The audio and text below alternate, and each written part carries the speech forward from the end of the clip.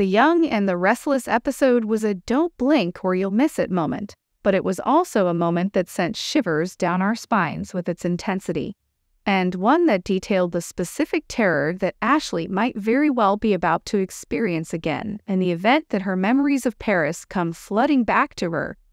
The scenario in which Tucker, having left his meeting with Audra overseas, was wandering through Paris and had a chance encounter with none other than Dr. Allen, is the one that we're referring about, of course.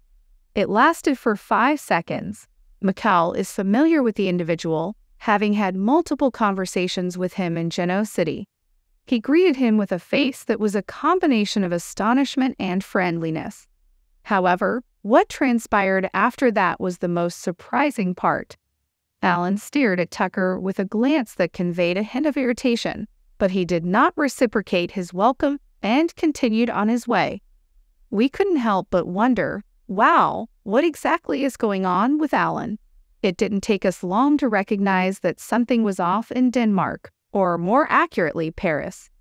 After leaving Ashley's flat to go home and change, Allen would have been on his way back at that time, but would he have been able to dismiss Tucker in such a manner? When he was in Genoa City, he was extremely polite to Mikhail, so why is he giving him the cold shoulder now? We got the impression that he would have still communicated, despite the fact that he might have been annoyed by the fact that Tucker had followed Ashley overseas. To a fault, the man has been quite nice. In addition, there was something about his physical look that did not sit well with me. The character known as Allen was dressed in a black leather jacket, which is the standard attire for villains or characters who have converted to the evil side in worldwide soap operas. On the other hand, there was more. The black leather jacket that Allen had been wearing was not present when he arrived back at Ashley's flat.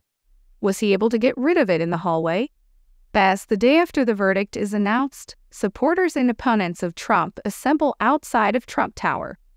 Things took an even crazier turn when Ashley and Allen engaged in a more in-depth endeavor to access her memories from the time that the traumatic event is said to have taken place. Ashley recalled that she had a phone conversation with Allen and that they had made plans to meet on the night in question. However, Allen informed her in a straightforward manner that the meeting did not take place. Ashley was taken aback when she found out that he was in Florence at that time. He did not, in fact, inform her that he would meet up with her after his final session. If Tucker hadn't had that encounter earlier, we would have been left wondering whether Allen, whom we have been eyeing suspiciously for some time now, was gaslighting his friend and patient. If this hadn't happened, we would have been left wondering. It is only when you take it into consideration that a completely different scenario, one is extremely horrifying, presents itself, a doppelganger or an evil twin as also known as Allen. This would explain the weird experience that Tucker had, as well as Ashley's meeting with someone she thought was Allen, when in reality he was in another nation.